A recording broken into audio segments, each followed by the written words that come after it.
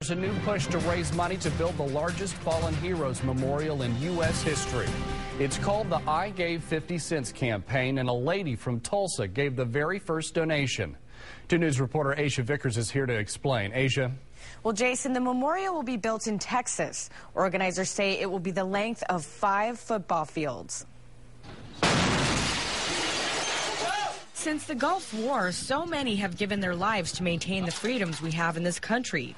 That's why Tanya Evans says their legacy needs to be remembered in the form of a fallen heroes memorial. The unique thing about this memorial is, first of all, it will be the only living memorial, meaning that we are still at war. It's a $15 million project to be built within the next 2 years. And while it sounds like a lot of money to raise, organizers say it doesn't take that much. This campaign puts it in a context where average people like me and you, where we know that we don't have 15 million, we know that we have 50 cents. It'll be different from other memorials because the portraits of each fallen soldier will be etched in.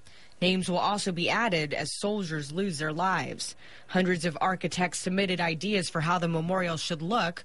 There are now 5 finalists. One will be voted on not only by organizers but also the public.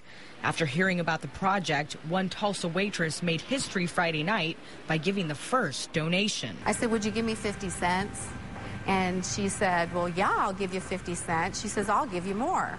So she walked away from the table and she came back with a $5 bill. That $5 bill covers 10 people. Since this is the first donation, she will have her name, picture, and $5 bill become part of the memorial.